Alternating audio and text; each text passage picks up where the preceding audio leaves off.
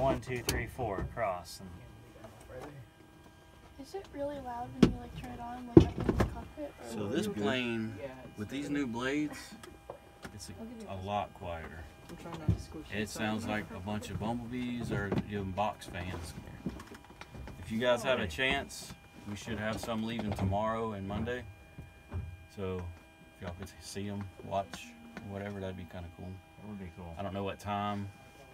Probably in the morning. I think there's early morning flights because they got 2 hours to get back to Savannah and then come back here. So Is that instrument right there? Is that the RWR?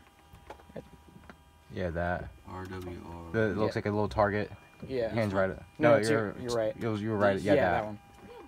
would there be like a That phone? is for avionics, comm-nav stuff. Probably some okay. kind of communications. Oh my god.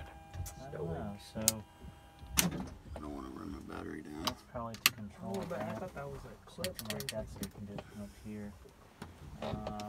There's an old radio.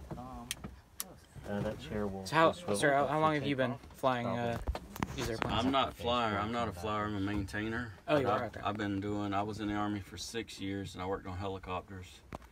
And I've been doing this for 20. Cool. Did you ever fly one of these? No, just Nah, maintain. I never really. So there's some of our guys have transitioned from maintenance to pilots. Some have gone from loadmasters to pilots. I mean, flying's cool.